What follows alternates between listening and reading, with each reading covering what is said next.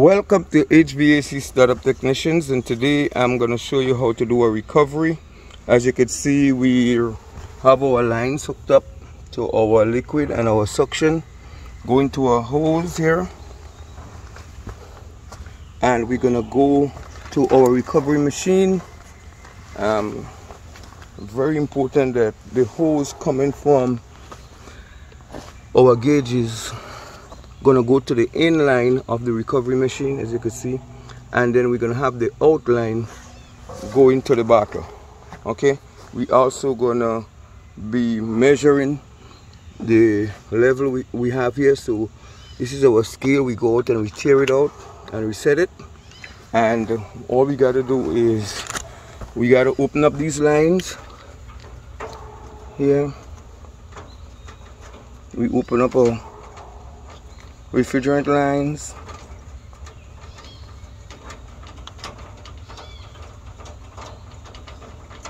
and we're gonna start our machine and wait till we see the numbers start going down. Okay.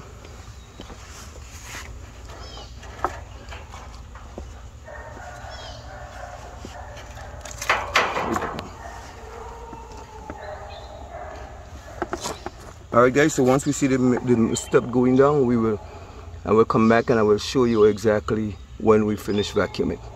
Alright, just give me, as we there, okay. Then we just plug this unit on.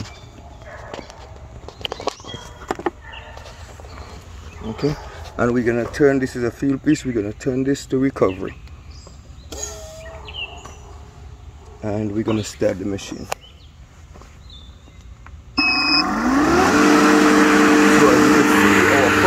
Going down as the machine is started, and we're going to look at this until it moves to 0. Alright?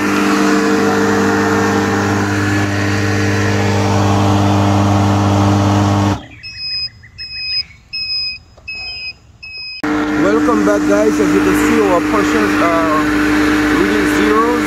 That means we already pulled out all the refrigerant. This is the machine, and we got 14 pounds 11.25 ounces. So what we're gonna go ahead and we're gonna shut this off. We're gonna go ahead and close our machine. We're gonna go ahead and we're gonna shut these off.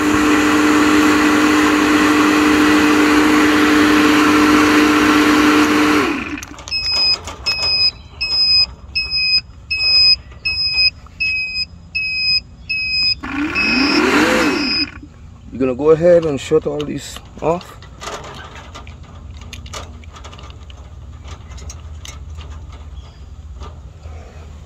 Alright, and we could just take off our hose now because we are already done, and that's how you remove refrigerant from the unit. We're gonna go ahead today and we're gonna be changing out this unit. Anyway guys, thanks for watching this video. Please don't forget to comment and subscribe. See you later.